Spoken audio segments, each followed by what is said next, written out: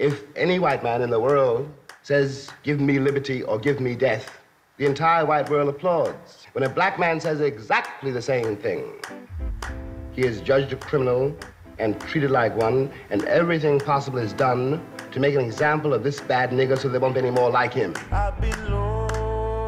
The story of the Negro in America is the story of America. It is not a pretty story. I'm a black man in a white world. Most of the white Americans I've ever encountered, sure, they have nothing whatever against Negroes. That's really not the question. Really a kind of apathy and ignorance. You don't know what's happening on the other side of the wall because you don't want to know. In America, I was free only in battle, never free to rest. We need to take action, any kind of action, by any means necessary. They needed us to pick the cotton, and now they don't need us anymore. Now they don't need us, they're going to kill us all off.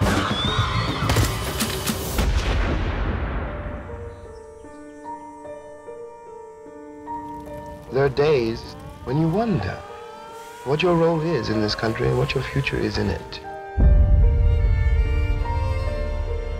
I can't be a pessimist because I'm alive. The question you've got to ask yourself, the white population of this country's got to ask itself, is why it was necessary to have a nigger in the first place. Because I'm not a nigger, I'm a man.